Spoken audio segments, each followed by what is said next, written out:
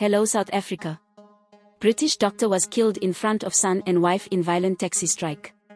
The 40-year-old British trauma and orthopaedic doctor, Hao Teoh, was brutally shot and killed before his son and wife after taking the wrong turn into Nyanga. Hao Teoh was with his wife Sara and 2-year-old son Hugo when he was fatally shot on August 3. According to reports, the family was on holiday in Cape Town.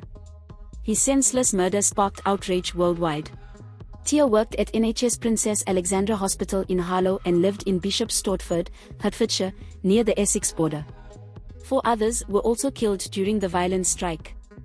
A LEAP officer was shot and killed while on duty on Friday at 2015 Miller Road in Nyanga. A man was killed on Saturday in Fulini. A man was shot and killed on Monday on Airport Approach Road. And another man was shot and killed on Monday on Borchards Quarry Road, Nyanga. The SA National Taxi Council, SANTACO, announced on Thursday evening that the taxi strike was called off with immediate effect.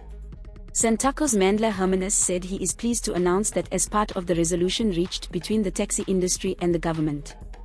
He furthermore said on behalf of SANTACO Western Cape, he conveyed their sincerest condolences to the families of those who tragically lost their lives during the taxi strike. We pay cash for videos. WhatsApp 060 011 021 1. This is Leah for the South African. Please subscribe for more news updates.